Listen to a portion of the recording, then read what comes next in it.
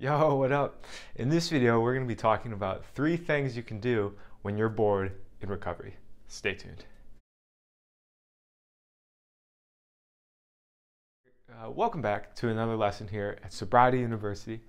This channel is designed to help people navigate their sober journey.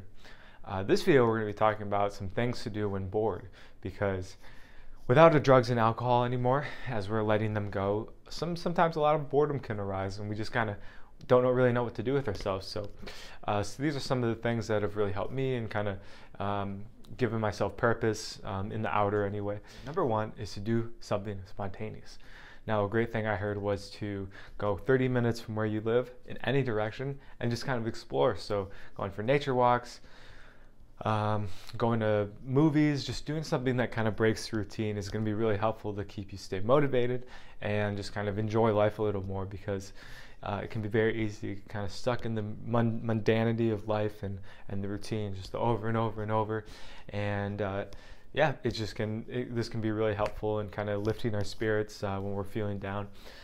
Something else too that could be helpful is to try out different meetings for those that are going to support groups and stuff. Just kind of trying something new. There's something about being in a new environment that kind of stops the brain a little bit, and it's just like a whole new experience. So highly recommend that. Number 2 is to get into a hobby.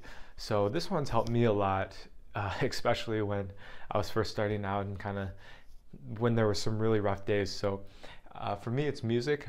I produce music, and I enjoy listening to it, doing some DJing and stuff. And so that's been something that I've been able to pursue, and it's kind of let me separate a little bit from life, and it's a very healthy escape, I think.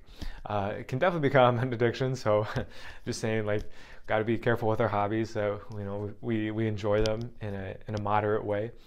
That being said, though, I really think it's important to find something that can give us some outer purpose and give us something to focus on.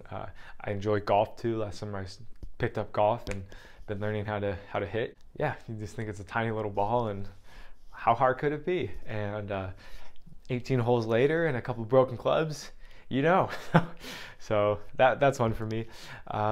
Doing some snowboarding this winter, just kind of trying to mix things up a little bit. It kind of goes along with the spontaneity, pushing our comfort zone a little bit, and usually we find a lot of joy in it. And maybe, who knows, it could turn into like a long-term career passion, that kind of thing. So there's a lot of positives that can come out of this. The next one is going to be simply just to enjoy life. So just take pleasure in the little things, like going for walks, hanging out with friends again. And I think this kind of comes when when kind of the drug effects wear off. I'm kind of left with this natural joy for life, and I know when we're quitting and we're in that initial period, first few months, it's just like, how can anything be enjoyable? Like, there's just no happy feelings. And then when we look down at kind of just something simple like going for a walk, it's like, how does this compare to going to a nightclub or something? And eventually our brain just kind of normalizes. The chemicals in our brain just eventually balance out, and we get the same, I guess, rush from doing just simple things. I know, coming back from work and knowing that I'm gonna make some good food, that gets me pretty pumped. And it's before it sounds so bored on paper, I know. And before I was like, why would I ever think that could be enjoyable? It's just eating. And so yeah, it's just learning how to appreciate the little things, and just kind of recognizing when they come, and how special they really can be. So thank you guys so much for watching this video. For anyone that has, really appreciate it. Feel free to like and subscribe if you appreciate the content and want to stay in tune for more recovery related stuff. You can always opt out anytime.